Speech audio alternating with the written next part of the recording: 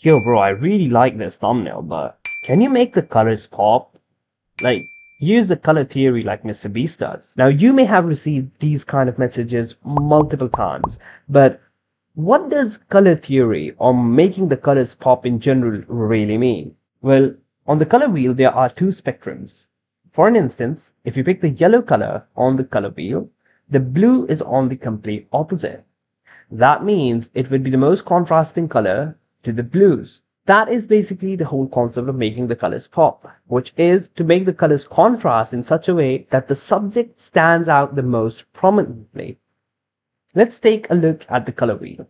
We have the yellows, the oranges, the reds, and then on the other side we have the greens, the blues, the purples. One really good example of how the color theory or making the colors pop really works would be this Ryan Trahan thumbnail.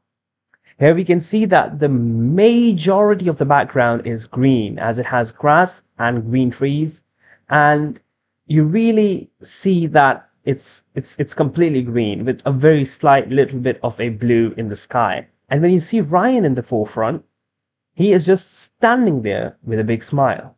But when you first look at this thumbnail, the grass isn't really the first thing that you get your attention to. It's Ryan. And why is that so?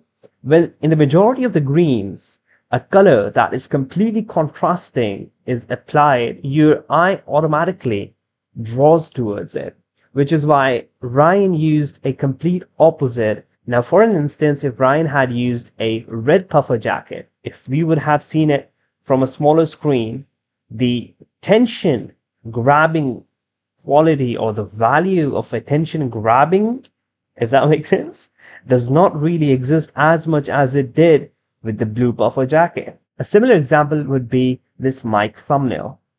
As you can see, the majority of the background, actually more than 50% of the thumbnail is blue with the sky. If he would have used something like a color that is more close to blue, like a bit of a green, maybe a sea green, or if he would have used some color like you can say purple or something like that, it wouldn't have really popped out.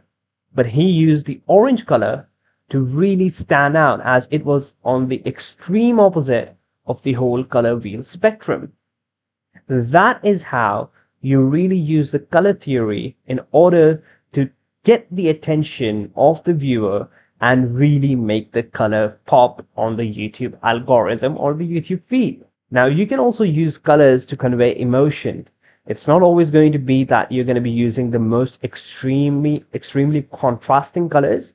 It's going to be more like using the contrasting colors, but at the same time, using them in terms of giving off emotions. Well, how do you do that?